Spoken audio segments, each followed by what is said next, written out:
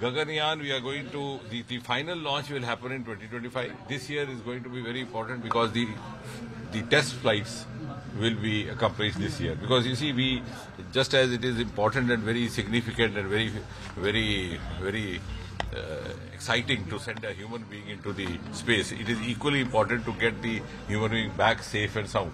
So we have a crew module, we have an operation module, and the test flights would ensure that all these functions happen as we have envisaged. And then the last flight, before the actual flight, would be carrying a robo, a female robo, who's been named Voyo Mitra.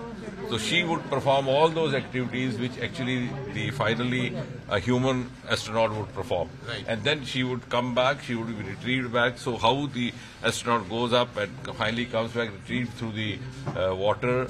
And for that activity, the naval guards, the naval forces, the coastal guards, all of them will be put into operation. This is going to be a whole of government approach. And I think it will be somewhere around 2025.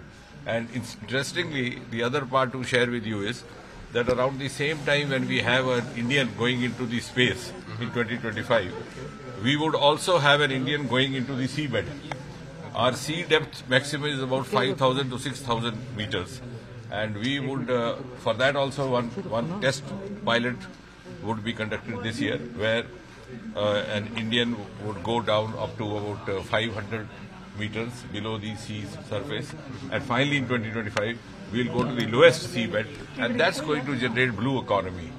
The minerals, the metals, the biodiversity, the entire wealth which lies in because we have a 7,500 long kilometer coastal area, longer than any other country, and these are going to add to the Indian economy in the next 25 years.